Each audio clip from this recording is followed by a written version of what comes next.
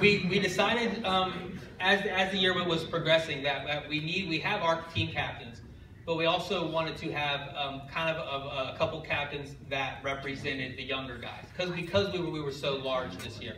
We needed a couple guys who did things the right way, what we felt were some of the younger guys looked up to and would try to emulate as well, and who we envisioned kind of taking that role and going up.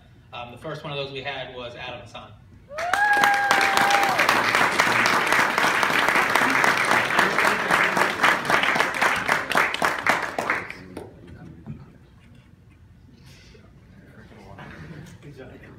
Adam didn't have a uniform to start.